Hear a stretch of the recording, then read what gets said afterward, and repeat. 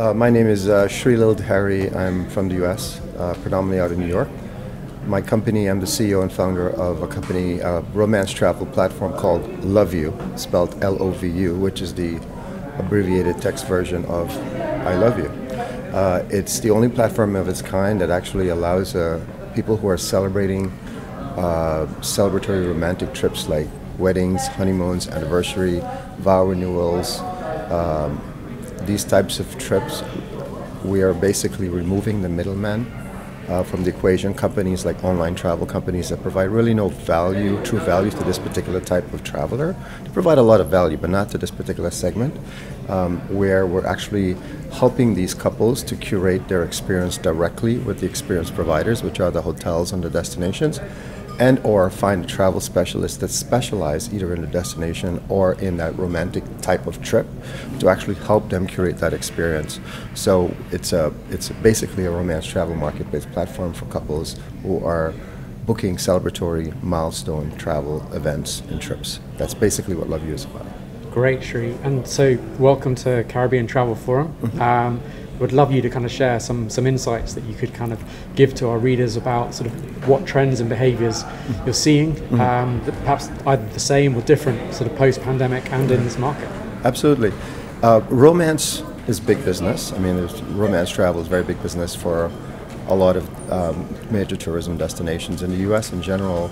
Since the pandemic, especially when it relates to the wedding industry, a lot of couples kind of postponed their weddings over the pandemic because you couldn't get together as a group, for the obvious reasons.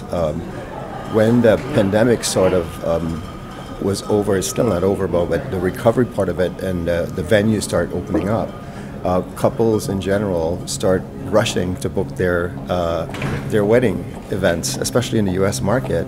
All the venues were an influx of brides just trying to book their venues, couldn't find available space because everyone is booked up.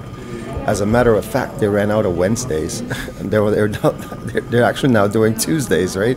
And even Mondays people are having. So the biggest trend right now is, I guess, people are going away abroad for destination weddings. Destination weddings always been a huge market, but even more so now than ever, especially with the inventory issue in the venue space. And not only that, people are trying to get like a very smaller gathering of important guests to their wedding. It's not as huge and massive as it used to be anymore, although there's a great percentage that are still very big out there. So one of the biggest trends we're seeing really is just that the wedding abroad market is just booming right now, and the Caribbean is actually one of the number one destinations for especially the U.S. traveler when it comes to destination weddings. And obviously there's some islands that get more share than others, like St. Lucia and Jamaica and the Dominican Republic and some Mexico countries, but destination weddings, huge trend. Everyone takes a honeymoon, huge trend. You cannot tell your girl you're not going to take her on a honeymoon, right? Over 99% of people will actually go on a honeymoon. So these are markets that, no matter how bad the economy is, wherever in the world, you can always count on romance. It's a recession-resilient market, especially weddings and honeymoons. So yeah, that's what we're seeing. What are consumers looking for from a destination or from a property now? I mean, it's all about the experience, It's all about value for the dollar, Sun, sand, beach, surf has always been very popular. But in terms of the destination, it's about value for the money. Is there enough activities for my guests to actually enjoy themselves as well? It's not just about the couples when it comes to weddings, but it's more about the overall value for the money and how to getting there. Time traveled and things like that. Yeah.